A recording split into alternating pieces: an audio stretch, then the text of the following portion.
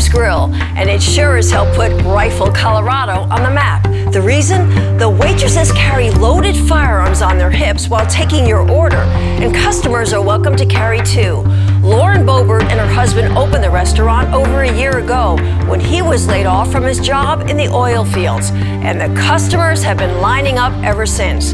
As Lauren told me, they're proud to be serving up some mighty good cooking, seasoned with a touch of the Second Amendment. Take a look. Cheaters Grill is about God, guns, freedom, and great food. This is my favorite spot. How many restaurants have you been to where you were served by a pretty young waitress packing a .45 caliber handgun? And the only city in America named Rifle. I mean, come on. That's built for a movie. There's a big legend about how this town got its name. The one I heard the most was some trappers had left a rifle here and stuck in a tree. When he had to go back and get his rifle, it was still leaning against a tree, and that just became known as Rifle. French toast. Oh my gosh, that's so good. We come here a lot. We feel right at home. I carry too. It's small town America. It's an outdoorsy town. Everyone hunts, everyone fishes. It's some wild country. I typically hunt off horseback, eat everything I shoot. I've been around guns all my life. I have a 5-year-old and 7-year-old daughter, and they'll soon be shooting guns and target practicing. It's the way I was raised, it's the way a lot of us live. We have no problem here. It's what this country was founded on. Everybody in this town, about 78% of the people living in Garfield County, are gun-toting Republicans and or Democrats that believe in the Second Amendment. They're all Americans and willing to defend their freedoms and their rights. This is the way America should be everywhere. We're visiting from Texas. I think it's fabulous. We ought to have more of them. It's about patriotism. We were just here in Rifle, Colorado, doing us, and America stopped in for a visit. I honestly never thought it was something atypical. It is not about politics. It is a way of life. I feel like we should be able to express that. We believe in the Second Amendment. That's exactly what we're about. We're standing on the foundation of what this country was built on. I started open carrying about 3 weeks after we opened up, and my servers began to approach me and ask if they could open carry as well. She was here by herself early in the mornings, late at night, and same with all of us girls. So it's more of a safety reason than anything, really. They had already gone through training, they had already had their concealed permits. Now we actually have training for a more advanced class. All of us are very active in our shooting. I live out in the country, so I shoot just about every day. Do you have any special firearm you like to carry? I carry a Ruger 357 Blackhawk. I like the revolvers, but I'm still looking into getting an automatic. I actually carry my Springfield XDS. I was carrying a 45, but I recently purchased a 9mm. So we're certainly able to protect ourselves if a life was in danger. You're also offering concealed carry classes to your customers. Yes, we are. We're offering classes every month. It's $75. The price includes a meal, and they're just filling up quickly. What doesn't Washington, D.C. get about a place like this? I don't think they have a concept at all about what this is about.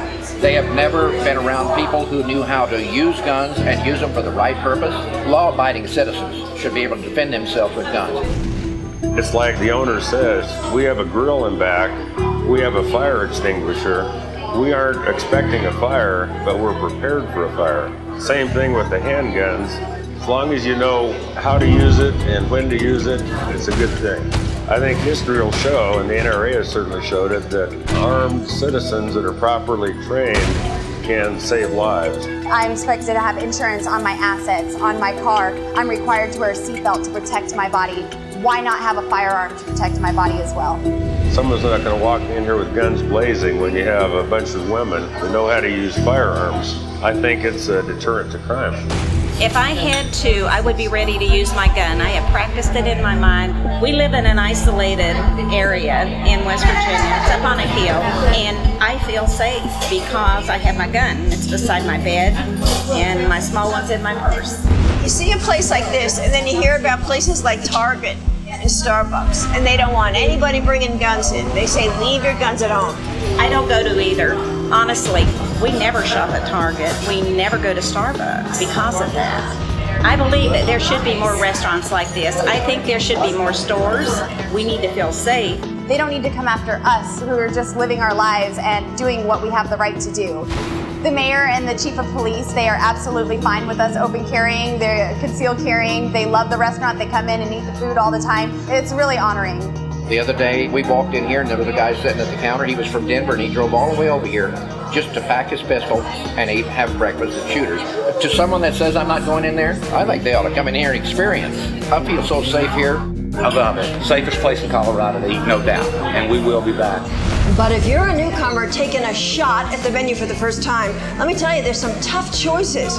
There's the Smith & Wesson grilled cheese, the locked-in loaded nachos. Nope, for me, I'm going with the M16 Burrito. Oh, the favorite thing on the menu? Oh, the rifle breakfast, really. Right underneath, though, is the M16, and that's also very good. I have one, so I identify with that. It's hot and ready to go.